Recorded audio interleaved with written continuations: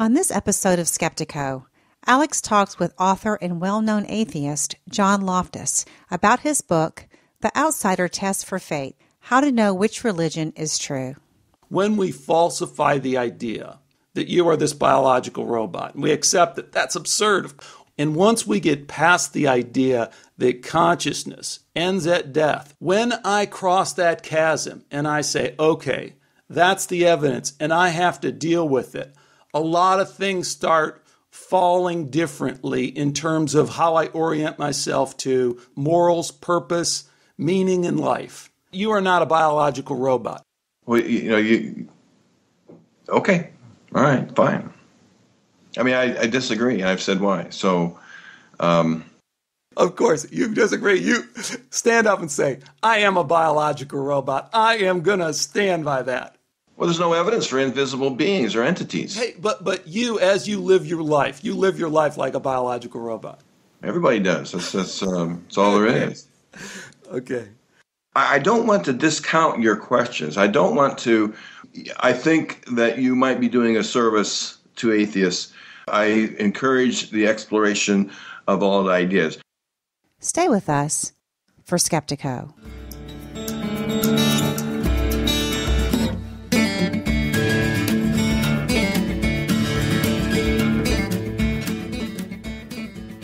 Welcome to Skeptiko, where we explore controversial science with leading researchers, thinkers, and their critics.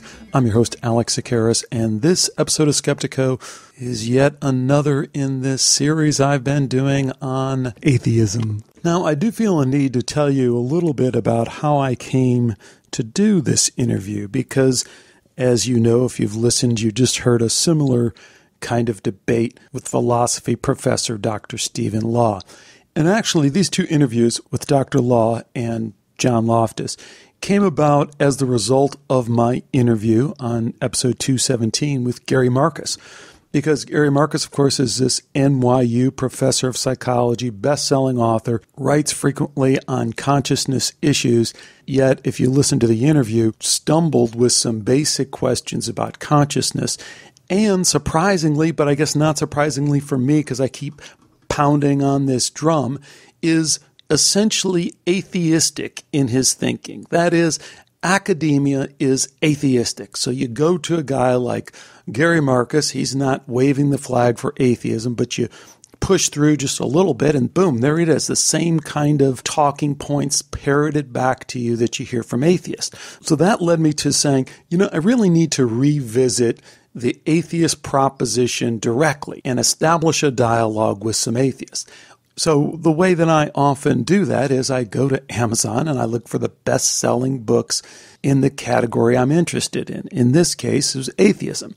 And I came up with Dr. Stephen Law's book, and I also came up with John Loftus's book. So it's kind of a numbers game in inviting guests on. You don't get everyone you ask. So a lot of times I'll go out with a couple of requests and hope to get one.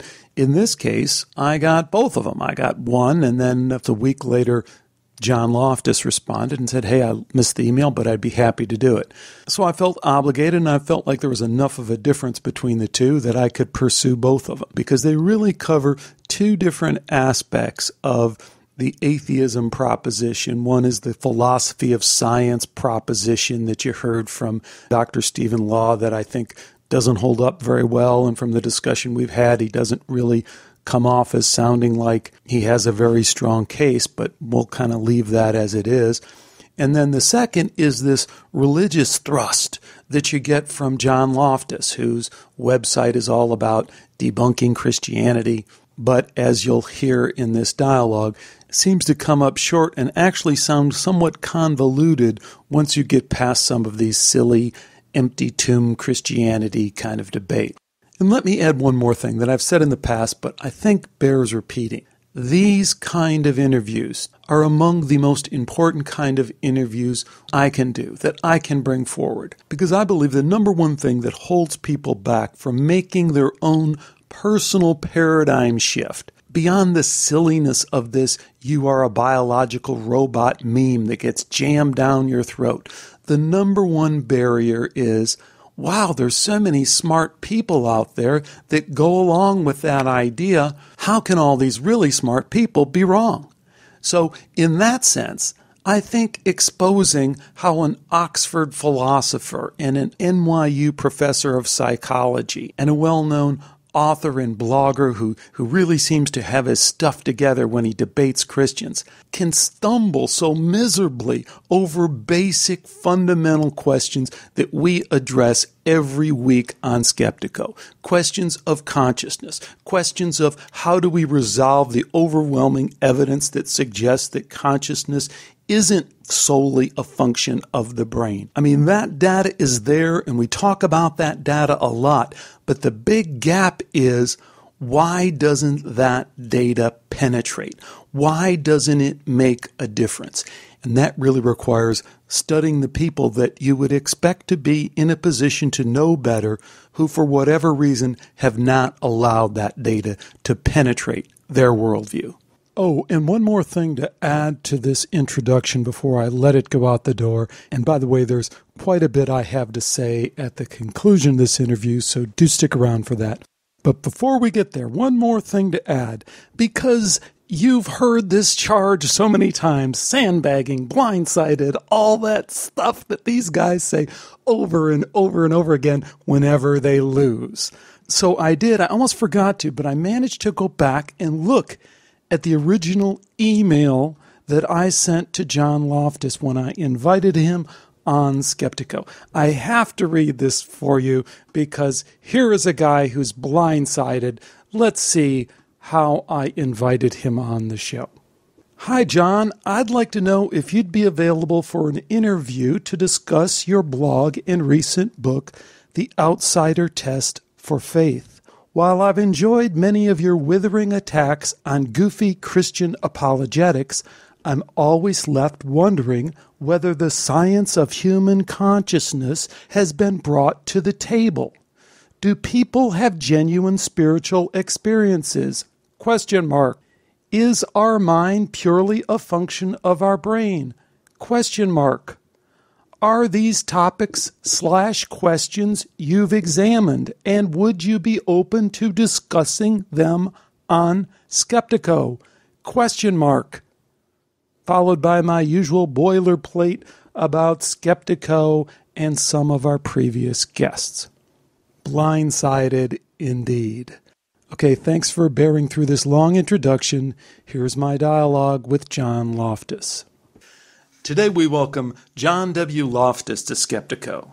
John has an interesting background, having earned advanced degrees in theology and philosophy at Lincoln Seminary and again at Trinity Evangelical Divinity School, where he studied under none other than Dr. William Lane Craig. All of that before leaving the Christian church and becoming a popular atheist author and blogger. John is here to talk about his new book, The Outsider Test for Faith: How to Know Which Religion is True. Quite a provocative title. John, welcome to Skeptiko, and thanks for joining me. Well, thanks for having me. I appreciate it. So can you start by telling folks what is the outsider test and how you came up with it? Well, the outsider test for faith is a test to determine, which religion is true, if there is one. And it asks people to test their own faith with the same standards that they use when examining other faiths. It's to test their own faith as if they were non-believers, in their own, because that's how they test the faiths that they reject. And how I came up with it was, online discussions. I run the blog Debunking Christianity, and I was told by some Christian apologists that I'm ignorant, that I really don't understand the Christian faith, because you can't understand it unless you're an insider to it. And I was a former Christian, with 3 master's degrees, one of them earned under William Lane Craig. I mean, the ignorance charge really doesn't stick with me, and yet still they were right in a sense, because at that point, having rejected my Christian faith, I was at that point an outsider, and I realized that there is a different sort of standard when you're an outsider to a faith, as I was an insider. I was indoctrinated to believe I didn't know different, and so I accepted it. And when I accepted it, I preferred it to be true, and I argued that it was true from an insider's perspective. And it just dawned on me that the proper way to evaluate any faith, including one's own, is to do so as a non-believer. That's the only appropriate way to do so. And so then, I proposed the outsider test for faith, to examine your own faith with the same standards that you examine the other religions that you reject. And, I got a lot of backlash from it, from Christian philosophers. And this book is the culmination of a lot of thought on what it entails and to deal with the objections to it that have ensued since that time. Well, I have to say, I thought it was great. It's one of those books where the title really captures it pretty much. You dig into it and you go, wow, that makes a lot of intuitive sense. And I have to tell you, I have a little experience with the Outsider Test for Faith because I was preparing for this show and I got an email from a listener, and it was one of those emails we like to get. It was a guy, I'll call him Andy, and he was like, hey, man, I like the show. I like how you square off against this scientific materialism. And then he started telling me that I was a little bit off on my kind of anti-Christian rhetoric, and then he laid into me with a lot of scripture. I don't usually read emails that have a lot of scripture. I usually kind of slide past those. But I said, hey, here's an opportunity. I told him that I'm going to be interviewing you. I said, here's this guy, outsider test for faith. Andy, why don't you take the outsider test through an email exchange? And he did.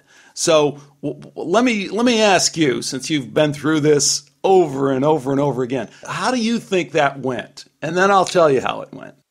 Well, usually they initially reject it. Usually Christians will hear of it and reject it outright as skewed. Probably because it's proposed by an atheist, and they figure any test for faith that's proposed by an atheist, it's got to be skewed, it's got to be wrong. So initially, my guess is he objected to it, and maybe in the process of discussing that with him, he may have come to realize, well, it's not so bad after all, and then. He might claim, well, my faith passes the test after all.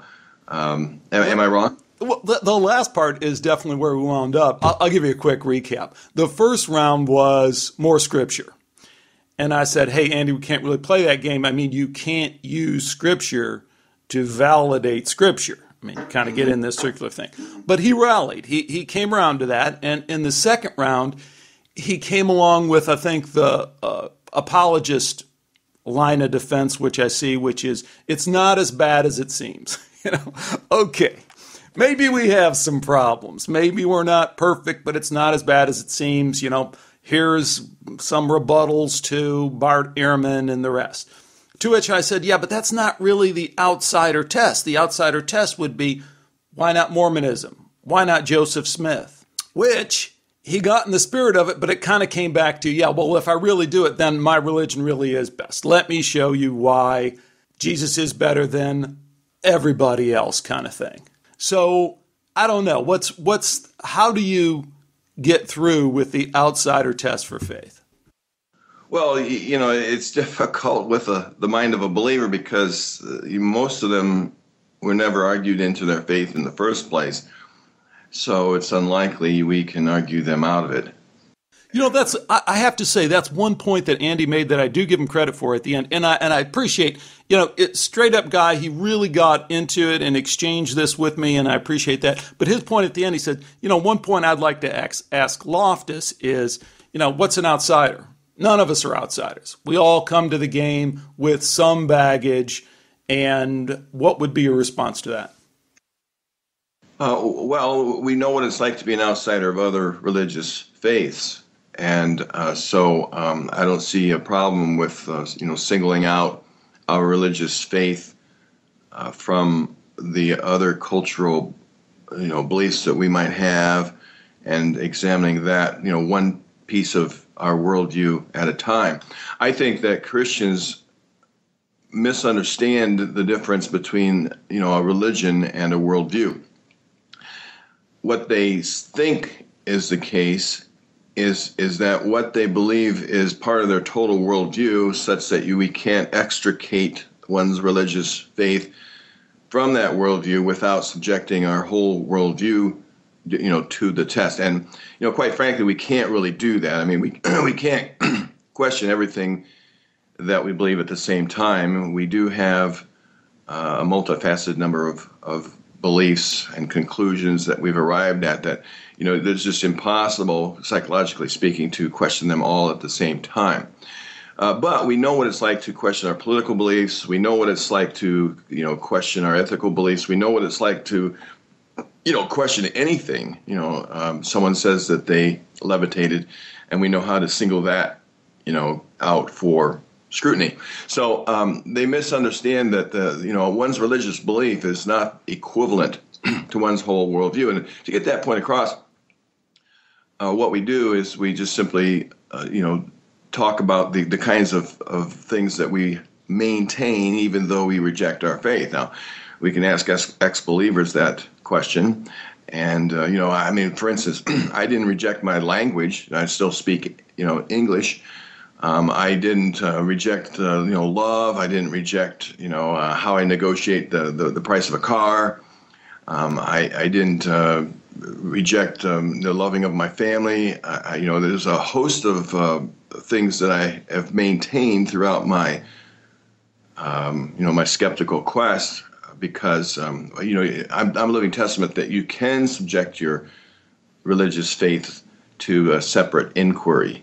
And still maintain everything else that you believe. Now, a lot of things have fallen by the wayside, but there's a lot of things that I still have maintained throughout that quest. So it's like a boat analogy, and I write about this in my book. We can replace one plank in our boat at a time. Now, one's religious faith is definitely a big plank. But, when we're at sea, if one plank of our boat is leaky, we can replace it and without, replacing the whole boat. Hey, I love that analogy. I just wonder how that really holds up in this kind of culture war battle that we're in. I love the approach that you take in terms of separating those worldviews from your religious views. But I wonder if that's how the game is really played. It's like when I hear some of these debates between atheists and Christians, I'm like, wow, that's really kind of missing the point, because most Christians are not all that Christian, and most atheists are not all that atheistic in the way that you're saying. But on the other hand, when I read your site, Debunking Christianity, and you chronicle and document how deeply woven some of these religious beliefs are into our culture, into our society, I go, maybe we have to replace it more than one plank at a time.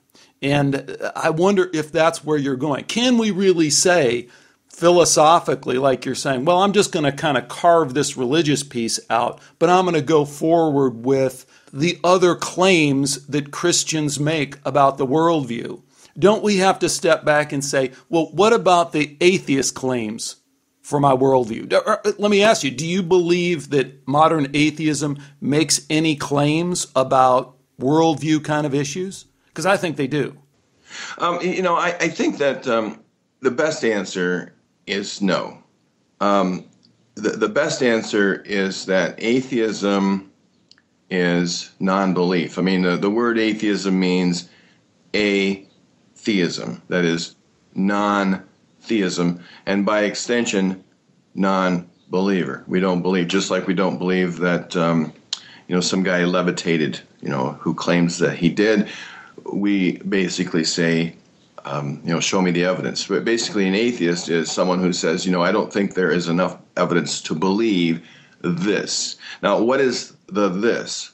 Well, it's virgin births, it's resurrections from the dead, it's asses that talk, it's donkeys that talk, snakes that walk.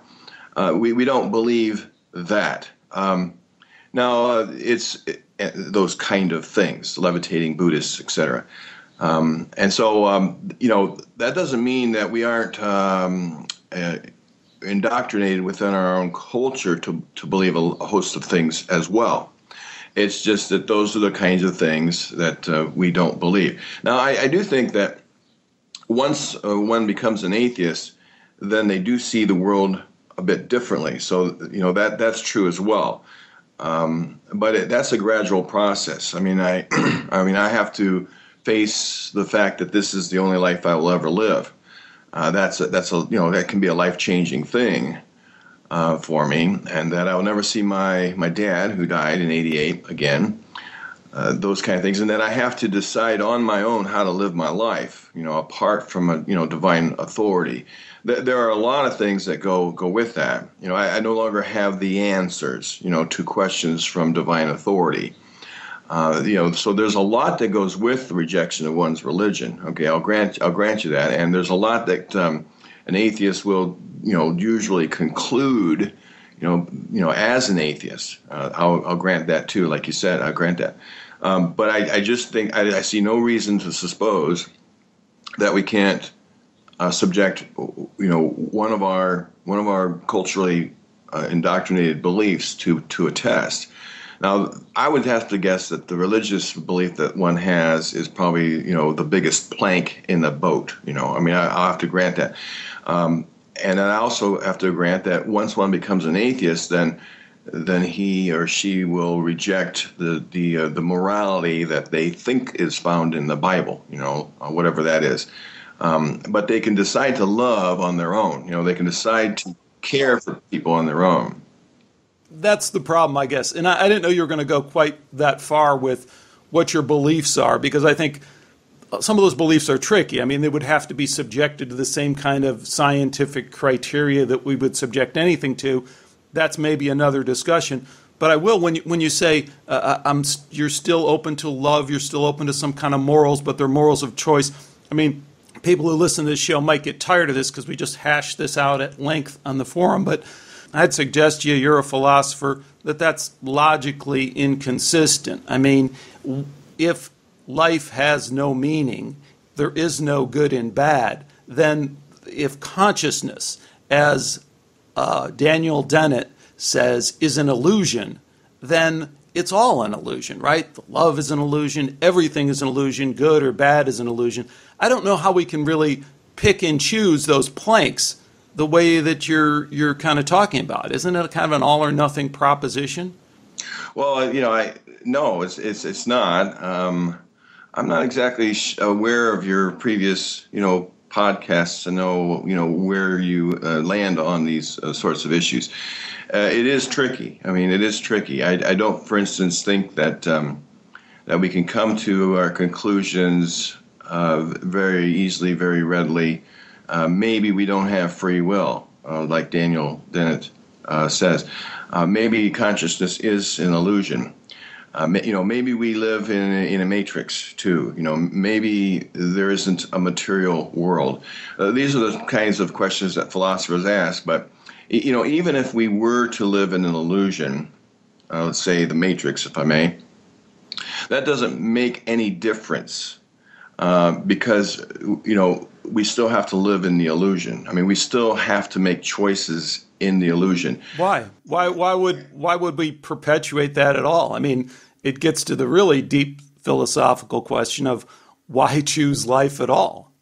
I mean, it's all an illusion. There's nothing. You're not doing anything. Nothing is happening. You're not moving towards anything. Your parents don't matter. Your children don't matter. Nothing matters. I mean, that is the logic. Come on. Are you playing the devil's advocate with me? Because I find that ludicrous. I find it ludicrous to say that nothing matters. I mean, really. I do too, but that's at the core of this. How then? What matters then? How do we decide what matters? It doesn't matter now, in August of 2013, what I do in life. A million years from now. I mean, a million years from now, nothing I have ever done matters. It doesn't matter. So ultimately, nothing matters. But it does matter to the people I love and the people who love me, my friends. I mean, so I find that ludicrous to say nothing John, matters. There's no such thing as love. Love is an illusion. Love is an illusion. It's this chemical reaction you have in your brain that you're programmed to do. You're scoffing, but I scoff too. I think the whole idea that we don't have free will is ludicrous. I think the idea that love isn't real is ludicrous. But I think in that same way, I think we never examine fully those claims that are being made by atheists. We wind up talking about codices and empty tombs and other crazy stuff, but we never talk about what's at the core of this idea that you are, as Richard Dawkins says, a biological robot. And I think that is at the core of this debate, because Christians aren't all that Christian, and atheists aren't all that atheistic. What people say is, you guys say nothing, and I say something. You guys say biological robot, and I say, I ain't no biological robot, and you want to talk about free will? Hell yes, I have free will. Of course I have free will. It's obvious I have free will. From your philosophical background, isn't there a philosophical gap there? Aren't you kind of trying to play some middle ground there that doesn't really exist when you want to say, I'm still about love, I'm still about caring for the people I care about? How is that really consistent with this biological robot meme that Richard Dawkins gives us? Well, let's put it to you this way. Let's grant with many philosophers, materialists, that we don't have free will. Just grant it for a minute. I know that you find that ludicrous, but let's just grant we don't have free will. Well, I think you find it ludicrous too, by the way, but go ahead. I'm sorry? I suspect that you find it ludicrous. You don't live your life like you don't have free will. Of course, you live your life every day, but go ahead. Well, yeah, right. And so I make choices, and these choices affect people, and the people that matter to me.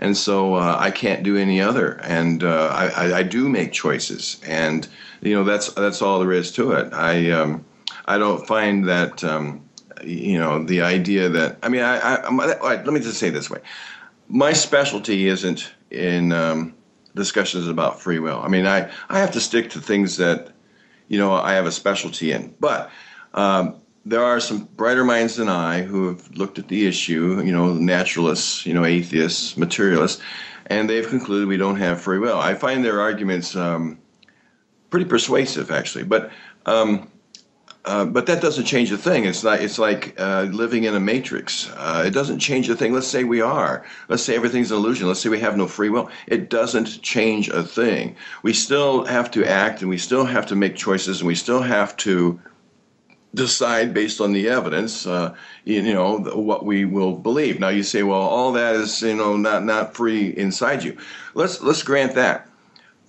What that does is it destroys Christianity as well, and that's my point. If we have no free will, it destroys Christianity as well, because the free will unto salvation, choice to believe in Jesus is gone. There's no hell.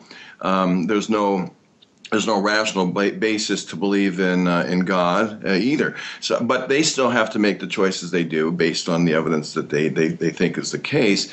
And even though we're both potentially in the matrix, even though we're both without free will, we still have these arguments, and they still change minds. There are no minds. We are biological robots. I mean, brains. Look. Okay. Brains. Well, brains. we can't change brains. They're robotic. They just act according to their preconceived. This is ludicrous. Look, I understand where you're coming from. You're focusing on Christianity and debunking Christianity, and there's a lot to be done there. But I think you've kind of made my case to a certain extent. It logically falls apart. And moreover, like I always tell people is, your philosophy isn't as complicated as it seems. It's how you live your life, And point to me the person who lives their life like love isn't real, like connection with people isn't real. Sure. It's just, it's silliness, it's absurdity in the same way that some of this other stuff in terms of biblical inerrancy gets into the absurd really quickly when you follow it. But I do think where that leads us then is to maybe re-examine some of those assumptions that are underlying atheism, underlying this idea that, we are these biological robots. But maybe that isn't something you've really gone into very far. Well, I'll make an argument that if that's the case, if that's the case, then there's no other way around living our lives like we do and making the arguments that we do. Well, but hold on, you can cut that short and just say there's no reason to really live your life. Your life is an absurdity. It makes no sense. When you get to the point of realizing that this is true to that extent, there's really the famous philosopher Albert Camus said this, there's only one philosophical question: suicide. If you really believe that life is that meaningless, there's no need to continue the meaninglessness. There's no need for future generations or past generations or evolution. It's all meaningless. There's no reason to go on. That's the logical extension here. And of course it's absurd, but it's the absurdity of the atheist position, I should say. Yeah. Well, I think it's absurd to end your life. I think we have the will to survive, and that's all there is to it. And to live one's life based on a delusion that there's a God who's going to reward you into heaven, I think that's even more absurd. I think that we can do more, we can do better. This is the only life we've been given. I think that this universe is quite remarkable for life, and let's extend it as long as we can. Let's not have that nuclear warfare that might ensue if believers get their hands on the trigger. And I do that for my posterity. I do that for my kids. I do that for future generations. Let's extend this. Let's see how long we can live on Earth. Let's see what we can accomplish. Now I'll never see it, but that's not absurd to want that.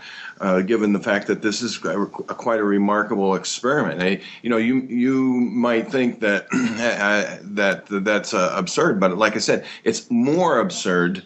I mean, it's absurd to the core to live one's life on a delusion. I mean, accept the fact, whatever the facts are. There's no reason why anyone should reject a conclusion if the evidence points to that conclusion, just because they don't like the conclusion. And I find a lot of Christians do that. They simply, we reject the outsider test for faith, or we reject atheism's conclusion that all we are is biology in motion. They reject that because they don't like the conclusion, and the conclusion is, maybe we don't have free will, and maybe our life isn't going to be meaningful for in a million years.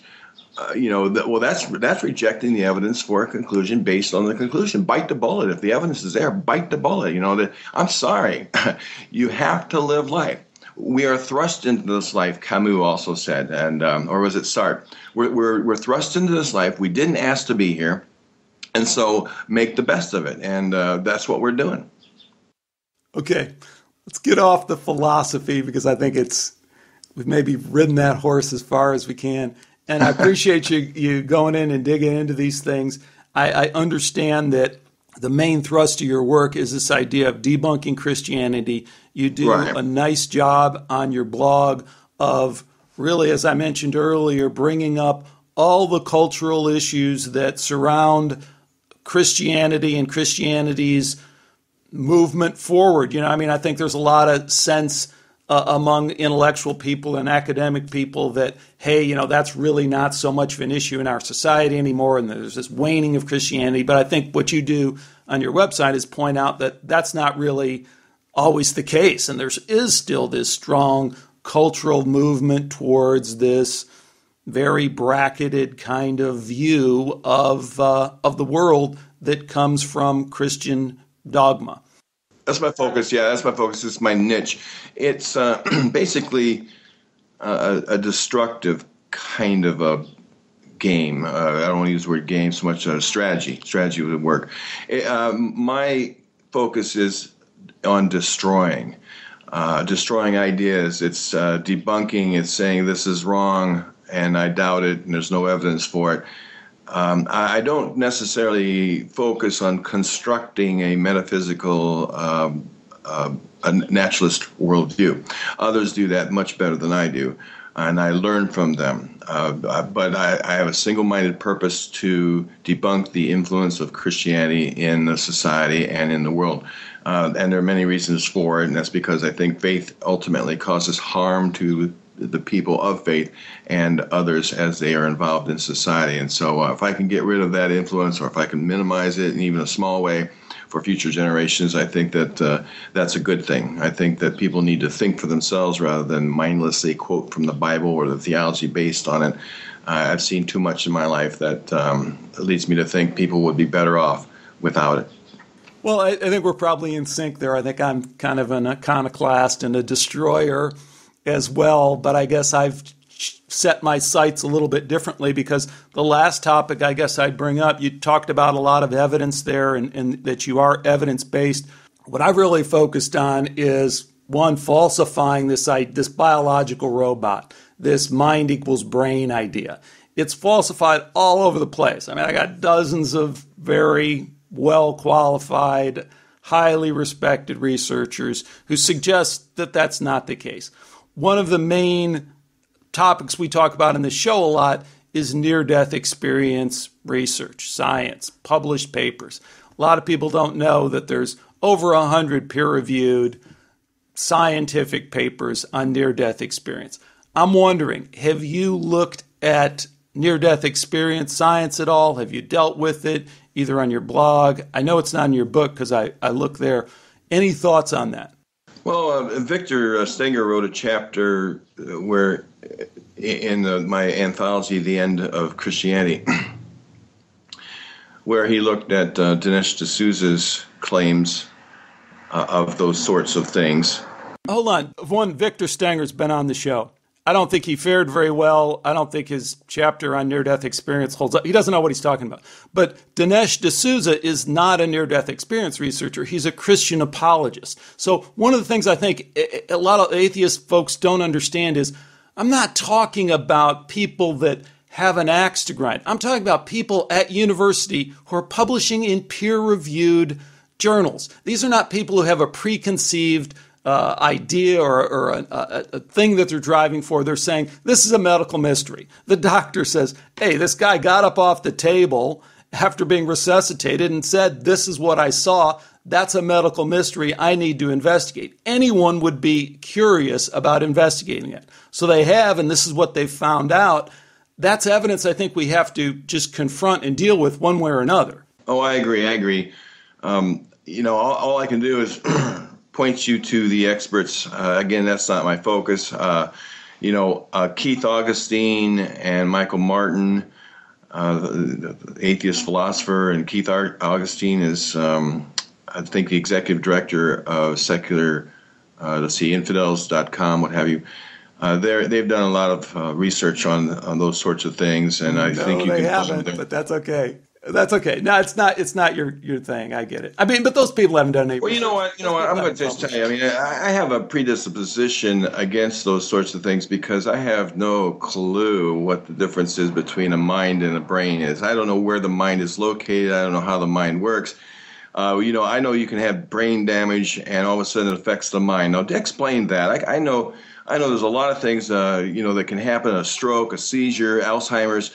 Why is the mind affected by those things? It seems like if you just started whittling away with the brain, you'd have no mind left. Now that seems to be a supervening type of evidence over to these experiential claims. And I don't know. I haven't done those sorts of researches, but I know that there's a lot of things that neurology is now discovering about the brain that explains any phenomena that we might want to explain. Now, I just find that sort of argument, philosophical, evidential as it is, to be supervening until I can see some clear evidence that ghosts exist, and I don't even understand how ghosts can walk through walls. These movies. these movies that depict ghosts, why are they standing on the ground? Why don't they just fall into the middle of the earth? I mean, why aren't they just floating in the air? I mean, these sorts of things, they're just, I have a predisposition to call them all loony, before looking at them. Now, I know you disagree. That's fine, disagree.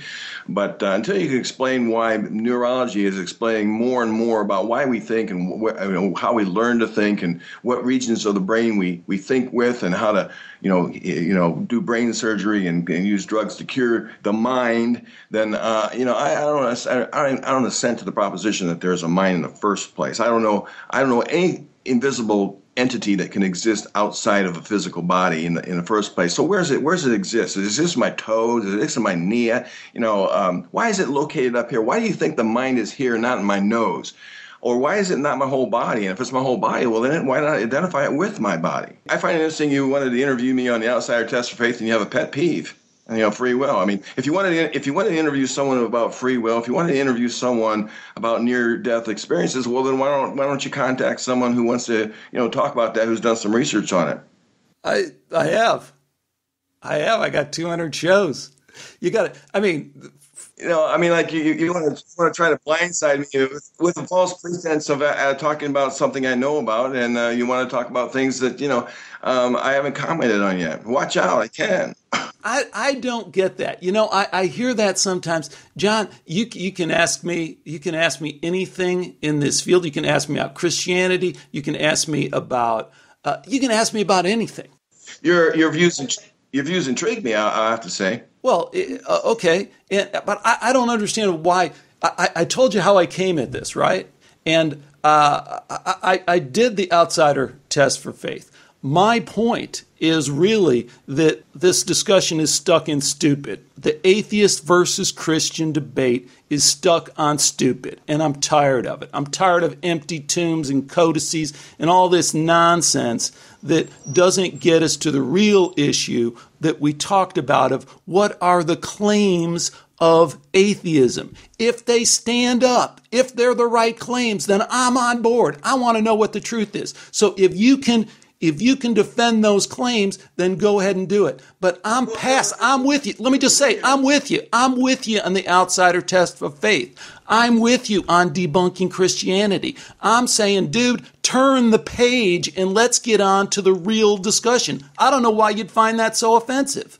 Oh, no, I didn't say I was offended. I just said that, you want to talk about other things, and that's okay. I mean, let's go with it. I mean, I think that you think you basically you're telling me, okay, now move on. Christianity's been debunked. Now let's move on. Kinda. Yeah, I am saying that. That's fine. I mean, I understand the criticism. I'm not moving on though, and the reason why is because there are still a majority of people out there who are Christians. I just went to the Creation Museum in Kentucky a couple of days ago. I wrote about it on my blog. It would be August 8th, on my blog. I saw it there. Okay, and it's just ludicrous. I mean, you should see the number of people lined up for that, and the money that it takes to build that, and they're building a second part to it where they're going to have a life-size Noah's Ark, and there are people paying $29, a hit to go through that. And these people Free vote. will. These people write letters to their senators, and they're a danger to society. I mean, and all I can do is argue them out of it, and I'm going to continue doing that because that's my expertise. Now, others, I can't know everything. I mean, you got to admit that. I mean, with yourself, no one can know everything. So I'm going to focus because I think that's where my particular expertise is, and I'm going to continue doing so. I think that's good. As I mentioned before, I think there's a lot of work to still be done there. And I think when we move past that and say, oh, wow, that's handled, we're way past that, it's not true. And I think you point that out. But I do think as you were scrambling around there, trying to do your mind equals brain thing, I understand the scramble. That's fair.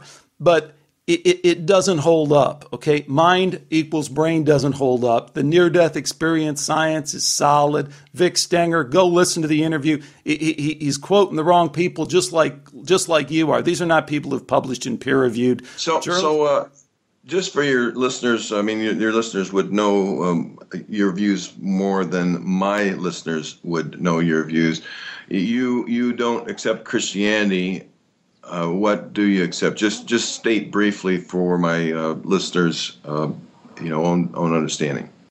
Well, I always think that's a funny question because it kind of gets to the problem. It's like, okay, if you're not Christian, what are you? In terms I'm of just asking. That's a factual funny. Question. No, that's fine. But I think it's part of the problem. It's like it's the problem really that you deal with is that's how we think of things. We think of things in such a religious framework that if someone doesn't immediately sign up with one or the other, we don't know quite how to peg him.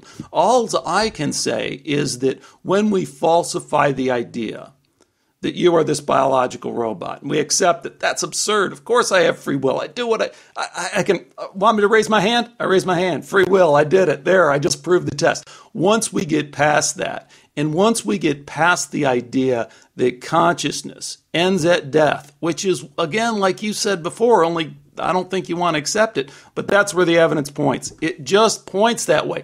I don't know what that means, John, but as you said with the planks thing, the planks in the boat. When I cross that chasm and I say, okay, that's the evidence and I have to deal with it, a lot of things start falling differently in terms of how I orient myself to the world, how I orient myself to other people, how I orient myself to morals, purpose, meaning in life. So that is what I'm exploring. But I'm exploring it from the other side of the chasm, if you will. Other side of the chasm. Being consciousness survives death. Let's put that as the you are not a biological robot. Well,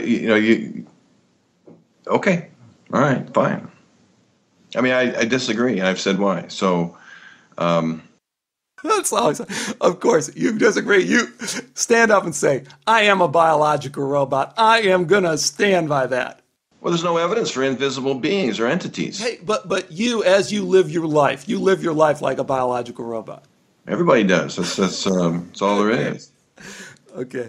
Well, you have to look into the philosophical quandaries with trying to distinguish between mind and body. I mean, I taught the introduction to philosophy classes that you would probably be interested in looking at how they have tried to relate the mind and the body, and they just really can't do it. I mean, it's really ludicrous to see how they do that, and you need to look at the mind body problem. I mean, look at it reasonably philosophically. I know that you say, well, we have evidence for life after death, but there's contrary studies. I mentioned a couple of, Michael Martin's doing and Keith Augustine, and you don't like Victor Stenger's views. Okay, fine, but there are certainly contrary evidence and arguments. No, that's cool. Hey, I just talked to Stephen Law. A couple weeks ago, atheist philosopher at University of London, PhD in philosophy from Oxford or Cambridge. I'm sorry, which one I got wrong. But and you probably blindsided him too. Dude, I get this all the time. Blindsided. How are you blindsided? How are you blindsided? Why can't you talk about this? Why wouldn't you be equipped to talk about this? I'll tell you what it is. The fact that you feel blindsided says you haven't looked into this enough, because these are core questions. So you're going around like a gadfly, like Socrates, and trying to ask people about questions that they haven't studied up on too well yet. All right, then fine. I mean, do that.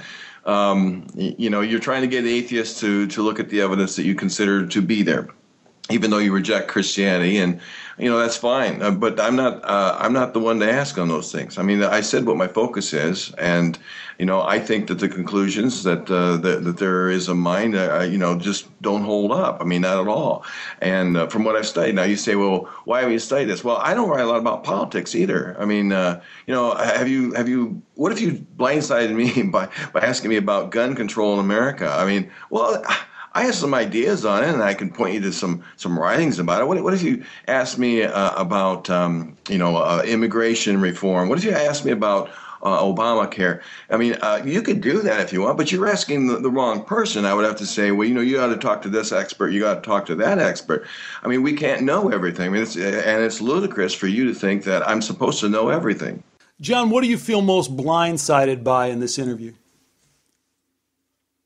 Well, I believe you would ask me to talk about the outsider test for faith, and we're not. Well, but what in particular did we talk about that you felt most blindsided? Well, I tell you what, Alex. If you don't have anything else more to say than what you've said, then let's call us a day. Now, don't conclude by that I'm giving up. Don't conclude by that Loftus couldn't answer my questions. That'd be ludicrous as well. I'm just saying, you want to talk about the topic or not? I mean, and I gather you don't, and that's okay. Let's just call it a day. I've got other things to do. I hear you, and I appreciate the hour, and I appreciate your work and the book. Thank you so much. I wish you would just tackle that last question. But if you don't want to, you don't have to. But what did you feel you were most blindsided by? Well, I'll tell you what, I'll let the listeners decide for themselves on this. But I don't want to discount your questions. I don't want to. I think that you might be doing a service to atheists by raising these questions. And so continue that. I encourage the exploration of all the ideas. Let's say that we do have free will. Let's say that there is an afterlife. Let's say that sounds sort of like a deist position to me. Now, a deist, I'm not trying to put a label on you. Not necessarily, but go ahead, keep going. Okay, all right, fine. And the deist position is, I think, the only other reasonable position to take. I mean, I think that it is within the realm of reason. In fact, deism started as a movement in England, I think in the 1600s or 1700s, where they wanted to evaluate everything based on reason, reason and evidence. And, deism quickly degenerated into atheism, but there's still deists, around. And, Dawkins, I think Christopher Hitchens said that the only kind of God or religion they might accept would be deism as a mere possibility. So that's fine. That's fine. And pursue if that's what you are, pursue those kinds of questions. And but support me in my work, and I think you do. Support me in my work as I attack these the fundamentalist Christians, because you and I are in agreement on this. You're not my enemy. You are my friend as you tackle those issues as well. Okay. Thanks again. The book is The Outsider Test for Faith, which we didn't talk about much. You know what? If for the folks who are going to tune out after the first 10 minutes, I think they heard a lot about it. And you can find out a lot about the Outsider Test. There's a lot of good material out there. There's on John's blog, debunkingchristianity.blogspot.com. He talks about it, and there's many reviews on there. There's tons of reviews on Amazon. It's a very popular book, well-received. The Outsider Test for Faith, How to Know Which Religion is True. John W. Loftus, thanks for joining me on this is one of the toughest Skeptiko interviews I've ever had, man. I hope the rest of your day goes better than this hour. I'm doing fine. Thank you. All right, bye. Thanks again to John for joining me today on Skeptiko. As is becoming more and more my custom here on Skeptiko, I did have quite an interesting follow-up email exchange with John, and I really can't resist sharing it with you. Here goes. Here's my email to John a day or two after the podcast. Hi, John. Was thinking about our interview yesterday and how you felt blindsided. Now, I'm not sure how a guy with a master's degree in philosophy who's written 3 books on atheism could be blindsided by basic questions about the philosophy of atheism, but if that's how you felt, then maybe we can fix it. Why don't you come back on Skeptiko for a redo? You'll have the advantage of knowing everything I'm going to ask, and you'll have plenty of time to prepare your counter-arguments. John, I know these kind of dialogues can be a bit uncomfortable, but like you say in your book, we have to be willing to look at our beliefs as an outsider if we're ever going to nudge closer to the truth. Alex. John's response, and in order to kind of shorten up this podcast here, I'm going to thread in his response with my response back to him, which is the last we hear from him. We never hear from him after this, even though I ask for him to respond, and you'll hear what I asked for him to do, but there's no response from John after this. So here's John's email to me with my response. John writes, "Your God can safely be ignored as irrelevant and unnecessary, a hypothesis we don't have any need for, even if he or she exists. I mean, why bother with the passion you seem to have for the deist God or the God of the philosophers? Why would anyone care as much as you do about such a God that is a mere curiosity? I reply, where are you getting this from? I didn't even mention God in our interview. John continues, you know nothing about him or her, God that is. You believe she exists in an afterlife. Big deal. You should adopt a protest theology like others have done and protest her existence even if she exists. She clearly has left nebulous evidence that she exists. Why does she need you to make her case for her? What difference does it make to it that it exists? I reply, again, I think you've kind of missed the thrust of our discussion. So let me recap the 3 main points. Number 1, atheists, even popular, media-savvy ones like you who write books and give public presentations, often make claims. Example, we are biological robots, life is meaningless, consciousness is an illusion, without realizing the implications. You demonstrated this in our interview when you seemed genuinely confused when I pointed out that your love for family can be nothing more than a meaningless illusion, according to your belief system. Number 2, most atheists live their lives in a way that is inconsistent with their stated beliefs. I think you do care about your family. I think you do act as if your choices matter. I think you do think you are doing good in the world by countering the negative impact of fundamentalist religions. But during our interview, you seem to be unable to resolve the absurdity of your bite the bullet, we're all just biological robots with the life you live. Number 3, new atheists are in a stuck-on stupid debate with fundamentalist Christians when the real action is whether or not consciousness is an illusion. If consciousness is more than an epiphenomena of the brain, as the data suggest, and if consciousness survives bodily death, as the data suggests, then we have to take seriously questions about the order and meaning of consciousness. You don't have to be an expert in consciousness science to see that this leaves little room for your new brand of atheism. Now back to John's email. If we survive death, then we do. It changes nothing. I reply, you're kind of making my points for me. If we survive death, then we are not an illusion. We are not biological robots. This changes everything for the new atheist crowd, as well as for the materialistic science crowd in general. Back to John's email. We should still be good to people. We should still investigate the world through science. Let science do its work. My reply, why?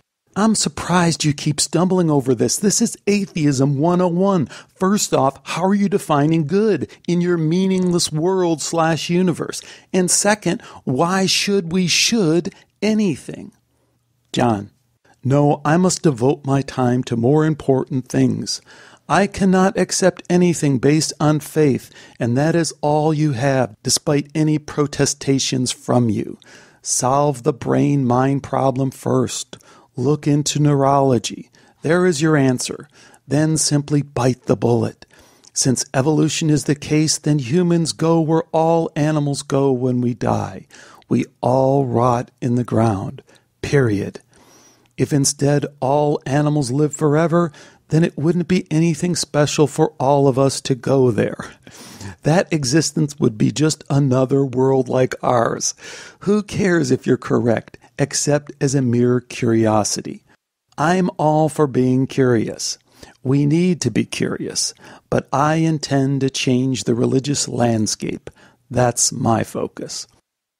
My response. Wow, I'm really having a hard time following your logic. When you say solve the brain-mind problem, it makes me think that you understand that consciousness is the fundamental question to all this. But then you slip into this bite the bullet, we're all just biological robot stuff. I agree. Let's not base our beliefs on faith. let's examine the data. Shall we start with the near-death experience science? And I provided him 2 links, one to my interview with Jeff Long, and then one to my follow-up interview with Jeff Long takes on the critics of the afterlife. Back to John's email. If you would like to interview someone on the issue of free will, I highly recommend Jonathan Pierce, author of the book Free Will, an investigation into whether we have free will or whether I was always going to write this book. My response? Sure, happy to. Please pass along my invitation and I'll wait for him to contact me. In order to avoid blindsiding, you may want to suggest the following to Jonathan. And I provided 2 links. Episode 184, Rupert Sheldrake Sets Science Free from Dogma, and the other from my interview with Dr. Mario Beauregard. By the way, of course, I have yet to hear from Jonathan Pierce, and I doubt I ever will, but the invitation's there. Love to have him on. Back to John's email. If you want to interview someone about life after death, then find Keith Augustine at Internet Infidels. My response? Again, I'd be happy to. I've invited him 3 times, but he never seems to have the time. Please pass along my invitation and I'll await his reply. I then mentioned that I have interviewed many prominent NDE skeptics, including Dr. Victor Stenger and Dr. Susan Blackmore. Again, I have yet to hear from Keith Augustine, but Keith, if you're out there, love to have you on Skeptiko to talk about near-death experience science.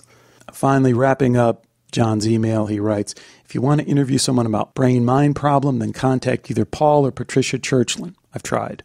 If you want to interview a neuroscientist on the same issue, then contact David Eagleman. Already did. Send him the link. Then, as his final word on whether or not he'd like to come on for a redo, I thought a very fair, generous offer. Someone who feels blindsided, I was willing to trash this initial interview and do a total redo, but John's response was a no.